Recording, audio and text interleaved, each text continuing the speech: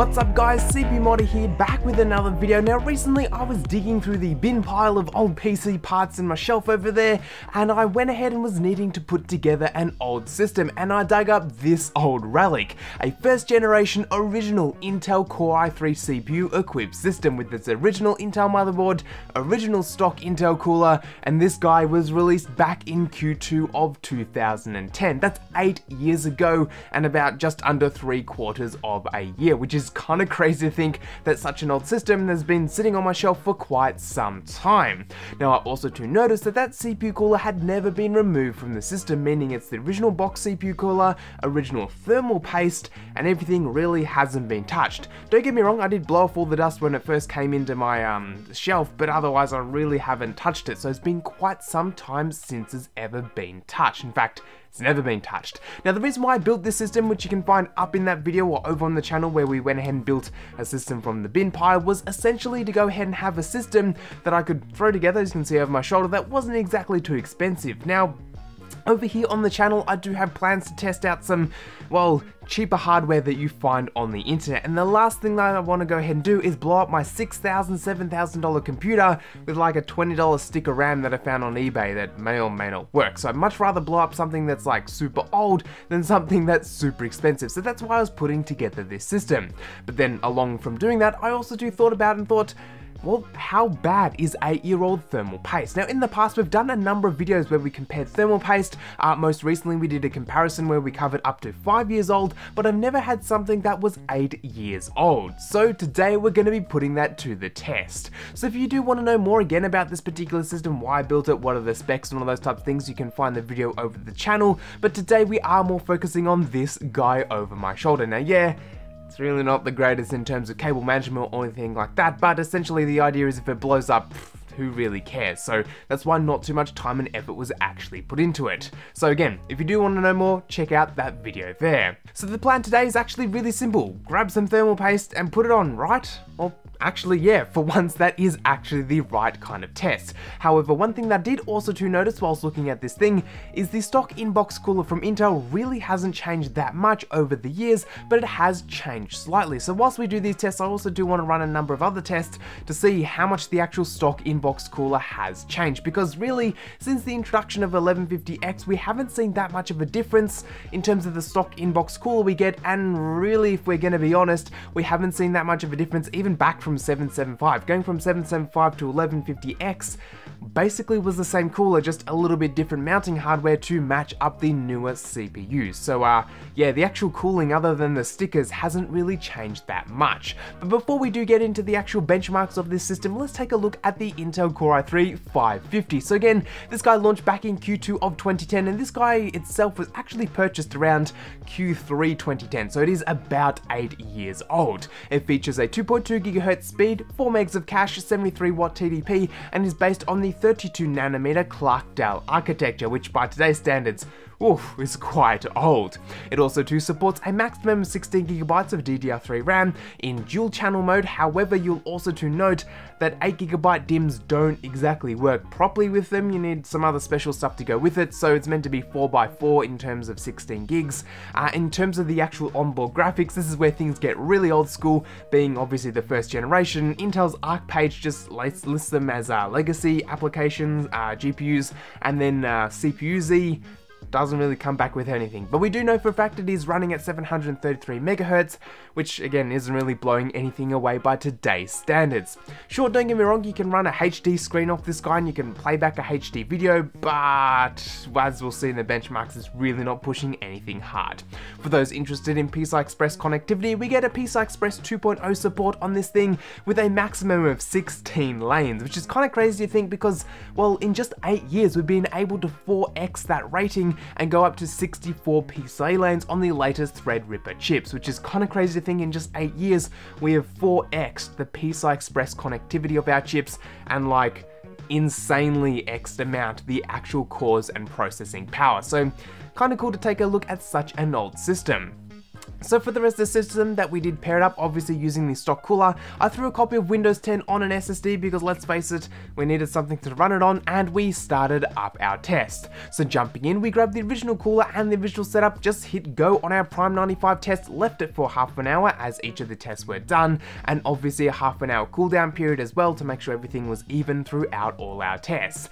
And well, we do get these numbers here. As expected, it is a little bit warmer, as we do need to remember that this is still based on the 32nm process, so it is going to be a little bit bigger, a little bit warmer than what you might be expecting. And also too, we do need to remember that this is coming from a period where CPUs were still known for exploding, so that was still kind of a thing. Swapping out the thermal paste, just the thermal paste, to Arctic MX4, which is a nice little upgrade right here, we saw a really big difference. As we can see in our numbers, we went from 85 degrees Celsius on the hottest core down to 69 degrees Celsius on the hottest core. That's a 16 Celsius drop between the two different tests, and the only thing I did between them was switch out the thermal paste to Arctic MX4, which is a pretty well trusted thermal paste that I use in just about all the systems now that I own, and is really, really great. Now if we also do factor in a new cooler that has not only a newer and more efficient fan and doesn't sound like a truck driving down the road, it also too features a copper slug. So the actual i3 that we have right here shipped with an all aluminium inbox cooler, and this is the same for a lot of more modern CPUs. A lot of i3s and Pentiums and stuff do come out with what looks to be standard Intel box coolers, but actually don't feature a copper slug in the middle. So if we take a look right here, we see that a lot of newer generations, such as the 8th generation, i7s and i5s, all feature a copper slug in the middle of their CPU cooler. And this is there to help dissipate some of the heat, as we all do know that copper is a much better material for transferring heat, and that's what we threw in for our second set of tests, and well, we didn't exactly see an overall temperature drop. Overall temperature again did remain the same. However, one thing that didn't show up in our numbers was the actual recovery time of the CPU cooler itself. So when we hit it with Prime 95 and there was max load and everything was at that 60 to 70 degrees range, and then we took that load off, the time it took to get back down to its general idling temperature was a lot better with the copper equipped CPU cooler than without the copper equipped CPU cooler, which was a really nice little bonus there. Again, sure, overall temperatures didn't change, but the fact that it was able to recover a lot faster was something that was really helpful. Especially if you're up in the really high temperatures close to TJ Max, this can be a really major help, especially if you're doing something like video gaming where the load on the CPU may not necessarily be constant. So if you're getting little spikes here and there that would cause your CPU to thermal throttle, if you were to feature a copper equipped CPU cooler, what it could do is every time there was a drop, it would recover much faster, so you could be back in that boost for a lot longer, in theory anyway. So the actual test that we did run here today did show a decent improvement when we did switch out the thermal paste.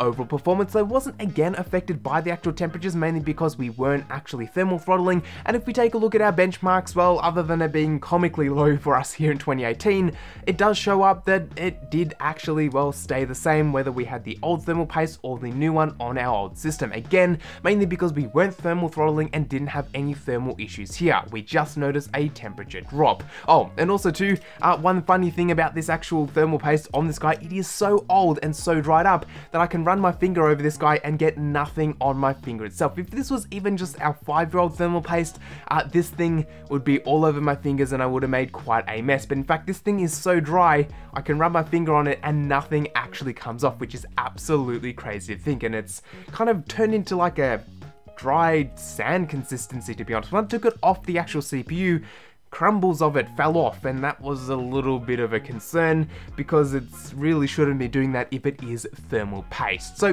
TLDR time for this video. Even though it is a rather short video, 8-year-old thermal paste is definitely not going to be performing great at all. Inside of a vacuum, sure, it wasn't overheating. However, when we compared it to some good quality thermal paste like Arctic MX4 that we used here today, we actually saw a massive difference. For those of you out there running an older system, for just $9 for a stick of Arctic MX4, you can see a 16 degrees decrease over the old thermal paste. And if you were to upgrade the CPU cooler from an all aluminium one to a aluminium and copper cooler, you could not only see a lower temperature, but also to reduced cooldown times, which is exactly what you want to see on your system. Whether you're running just an older system for office tasks, or you're running a 1st or 2nd gen Intel i7 or i5 or even an AMD chip, there's a lot that can be benefited from just simply switching over the thermal paste from something that's that's completely dried up to something that's obviously wet and still going to be making a difference. If your temps are up in the 90s on an old computer, this is definitely going to be a major help, helping you to claw back some performance, and really $9, it's an absolute no-brainer, at least on my half. So